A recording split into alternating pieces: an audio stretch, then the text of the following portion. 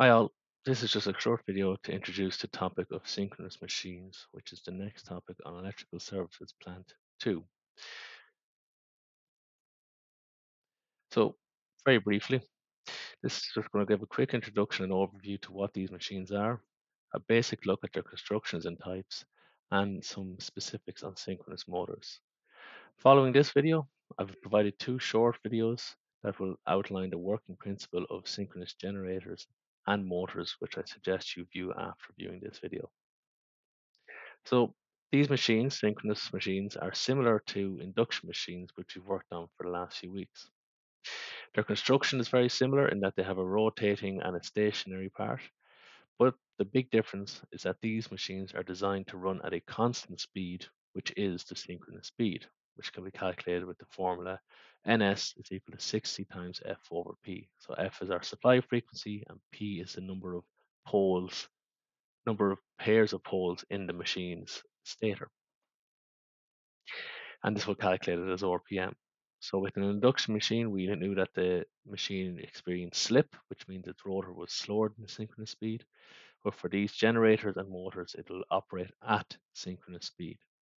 So if it's a four-pole machine with 50 hertz supply, we're expecting it to operate at 1500 RPM.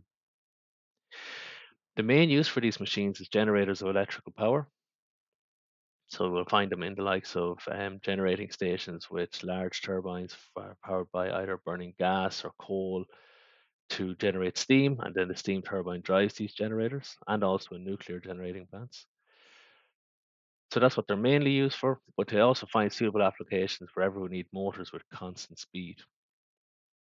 Now, while constant speed can be a disadvantage in certain industries, these motors also have the big advantage in that they can be used as a motor with a leading or lagging power factor. So that essentially means we can use it as a power factor correction tool as well with variable amounts of power factor correction.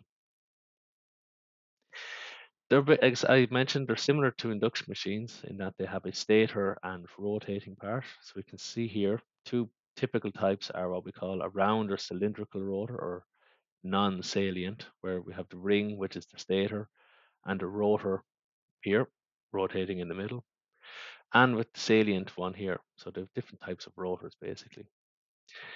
The stator contains the windings, and the stator is sometimes called the armature, while our rotor contains our field, which produces our magnetic flux. So our stator's windings are connected to our three-phase AC supply, while our rotor tends to be connected to a fixed DC supply to provide our magnetic flux.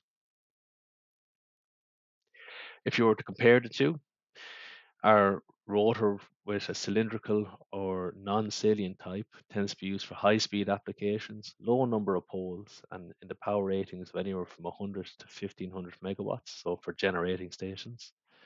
Whereas low-speed applications use the salient rotor, and these tend to be 40 to 50 pole machines and anywhere from zero point 0.5 to 5 megawatts. But these are just general values, they can change depending on the application. And briefly on synchronous motors. So as I said, these have to run at synchronous speed. So they're not self-starting. So with an induction motor, we were able to bring up the speed slowly using a soft start or a star delta start or even direct online for small motors. But we can't do that with synchronous motors. And we'll see that if we try that the motor will just vibrate and not start.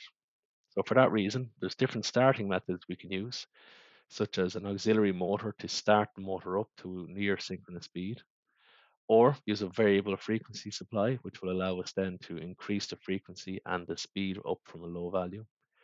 Or finally, with certain rotor types, we can have an additional auxiliary rotor, sorry, winding on the rotor, and start it as an machine, bring it up to speed, and then attach it to its DC supply on the winding, and then it'll be working as a synchronous machine. So they are the basics of the synchronous machines that we're going to be looking at. So at this point, I'm going to ask you to go and view the working principle videos that are available on Brightspace. Thank you very much.